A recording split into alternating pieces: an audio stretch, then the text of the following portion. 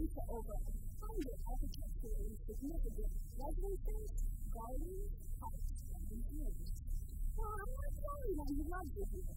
Chestnut Hill is actually named one of the top 7 urban neighborhoods in the whole country. So on that note,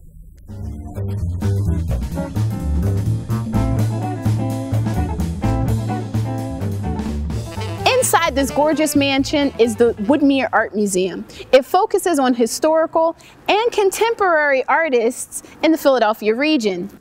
Artists like Elmer Schofield, Francis Drexel, and Edna Andrade, just to name a few.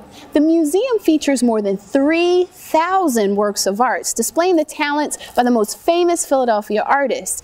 You'll also find juried exhibitions by local painters and sculptors, solo shows by newer artists, and gorgeous sculptures on the museum's extensive grounds. Chestnut Hill is one of the Philadelphia region's most beautiful and architecturally distinguished communities. It contains a variety of 19th and 20th century residential buildings by some of the most prominent architects in Philadelphia. No, seriously, nearly every notable architect practicing in Philadelphia for over the past 150 years is represented here in Chestnut Hill. And to help us figure out which style is which, the Chestnut Hill Historical Society has a lot of great information, as well as guided walking tours.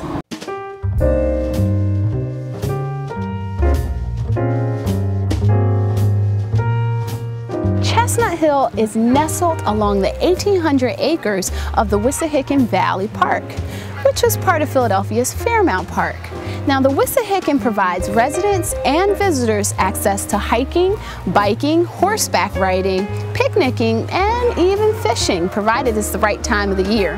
Now, there is so much to see here in Wissahickon Park, so I'm going to show you my top 3. Ready? Let's go. The Thomas Mill Road Bridge is the last remaining covered bridge that crossed the Wissahickon Creek in the 1800s. And it's the only covered bridge in a major U.S. city.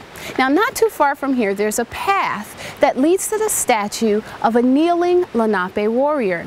It was sculpted in 1902 to commemorate the passing of the native Lenape tribe from the region.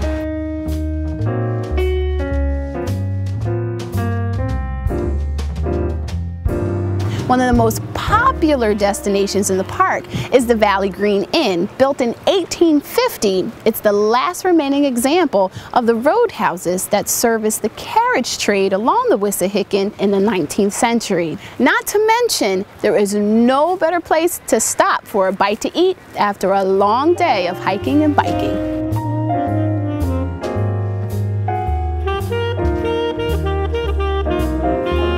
Chestnut Hill was designated Philadelphia's Garden District in 1996, and I must say, it is well deserved. The crown jewel, so to speak, of the Garden District is the Morris Arboretum of the University of Pennsylvania. Now, there are thousands of rare and lovely plants here, and some of Philadelphia's oldest, rarest, and largest trees.